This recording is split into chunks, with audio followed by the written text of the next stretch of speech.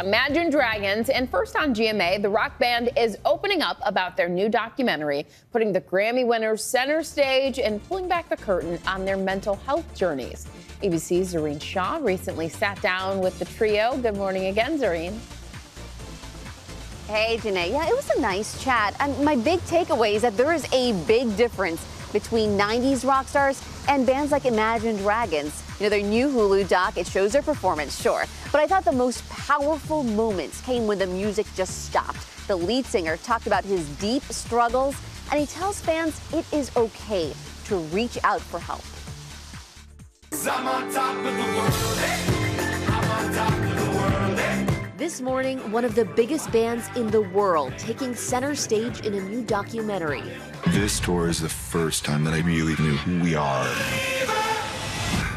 We are Imagine Dragons.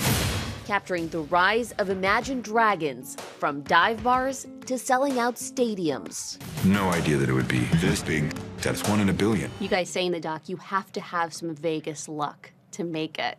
What's the Vegas equivalent to what happened to you guys? I don't know that there's any equivalent. I mean, what happened to us with the development of the band is really something that it's more rare than, you know, hitting the jackpot in the lottery.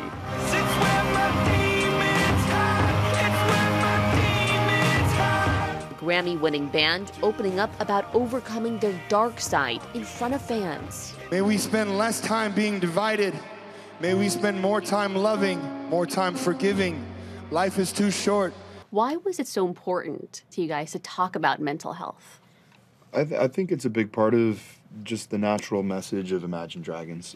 You know, lyrically, I'm always just writing like a diary, and that's been a big part of my life is mental health and learning to live with depression. Lead singer Dan Reynolds holding nothing back. Your therapist is getting a shout out, you know, at a rock concert, which is pretty incredible. Yeah, I've had multiple therapists who've come to shows throughout the years.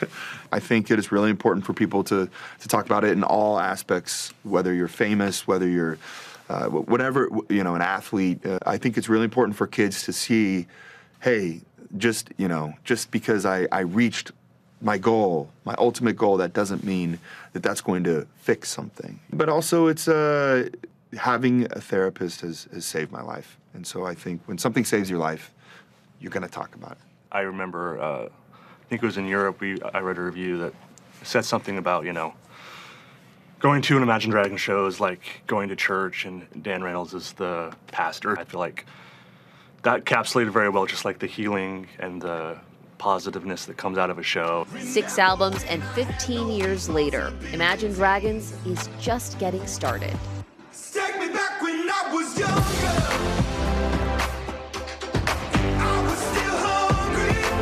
And I think we're still hungry. We're always working on music and feel like there's songs to be written and places to go and new cities and cultures to experience. And again, I feel like when that day comes and we don't feel that, I think that, you know, that'll be the end of the band.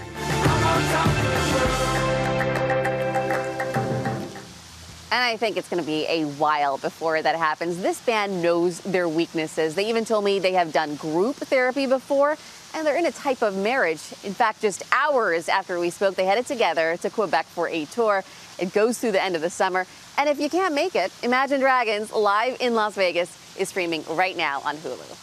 Guys. I'm so glad that they're talking about this. You know, it's really important. And they reach such a large cross-generational audience. You're saying, like, I'm a fan, my kids listen to them. Yep. It's such an important message that they're putting out there. Talking about mental health is important. Thank you, Zoreen.